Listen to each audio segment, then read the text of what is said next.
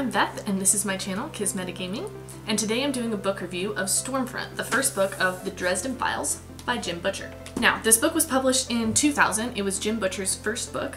It was actually written as part of a writing class project. I think the first two books were written as part of that writing class. And you can kind of tell. A quote from that writing class is, "When I finally got tired of arguing with my teacher and decided to write a novel as if I were some kind of formulaic genre-writing drone, just to prove to her how awful it would be, I wrote the first book of the Dresden Files." And that's from an interview Jim Butcher gave. You could tell this book is formulaic, and it is his first book. The whole series is supposed to be 23 or 24 books, but only 15 of them are out so far, just so everyone knows. A general synopsis of the book. We have Harry Dresden, our private investigator and wizard, who consults with the Special Investigations Unit of the Chicago PD, and he works with Lieutenant Karen Murphy, who is one of our other semi-main characters. In this book, Harry Dresden is simultaneously working on two cases. One is a missing persons case for Monica Sells, and the other is this magical double murder homicide for the Chicago Police Department that he's trying to help them solve, where these people get their hearts ripped out of their chest. It's quite gruesome. So, the good things I have to say about this book: it's very well paced, it's action-packed, everything's going on, you're never bored in this book, it's really easy to read, and it's a quick read. I think I read the book in 3 or 4 sittings total, so it's not very long, it doesn't take long to read. And it's very entertaining. But those are the best things I can say about it. As far as my critiques, I felt like this book didn't explore the world enough, and I was left with so many questions about how things worked, why they worked the way they did, the mechanics of magic, the mechanics of magical people. I have no idea about any of it. And I don't even know, like, our main character is a wizard, and I don't even know what a wizard is. Is a wizard someone who just learns magic by picking up books? Do they have a magical parent? Is it a spell? Are you controlling spirits? I don't know anything. I can't figure out how you become wizards in this book.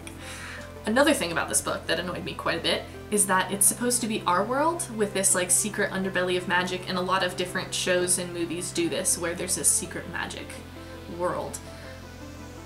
Which is the case for this book, except that everyone we meet knows about magic and believes in it, and I don't understand how that's the case. How can it be secret and yet every single person we meet knows about magic? So it's a little bit weird there, and I don't really understand why. For a while I was starting to think that this was actually like an alternate universe where magic existed and people knew about it, but that doesn't seem to be the case.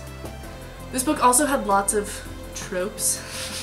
One of my least favorite of all time is when the main character decides he has to do everything alone and can't trust anyone. And so that ends up causing most of the tension and the plot development, which I think is a slightly lazy way of writing a book. For instance, at one point Harry Dresden has to choose between trusting who he says is one of his best friends, the investigator for the Chicago PD, Karen, and he decides that he can't trust her because then he could be putting her in danger if she knows what's going on, and someone will come after her and blah blah blah. And so that forces her to treat him like a suspect in this investigation. She says to him, she says, "You have to tell me what's going on, I know you're involved, and if you don't, I'm going to have to treat you like a suspect or my superiors are going to come after me." And so he sits there and he's like, "No, I don't know anything, I can't help you," trying to protect her. And so then that causes a lot of the problems for the second half of the book, and I didn't really like that aspect of it. Also, as a mystery, it's a bit lacking in what's going on. You can figure out a lot of the things that are happening and why they're happening, but it's not a terribly interesting mystery, I guess is what I'm trying to say. And a lot of the things leading up and the tension in the book and leading up to the climax doesn't make sense to me. So there's this White Council that governs all the wizards, right? And Harry Dresden has done something in his past where the White Council is watching him carefully, and we don't know what. But if he's implicated in this magical double murder he's trying to help solve, then he could get in trouble.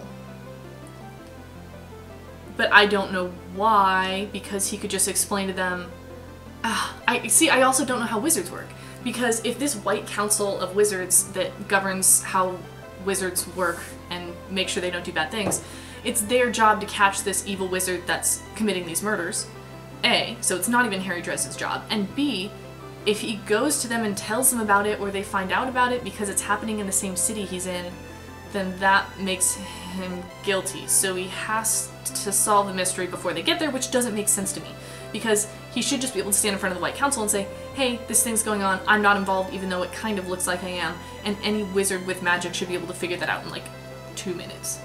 So I don't understand why that's a big deadline looming over him. And that's what's driving a lot of the plot, especially toward the end of the book.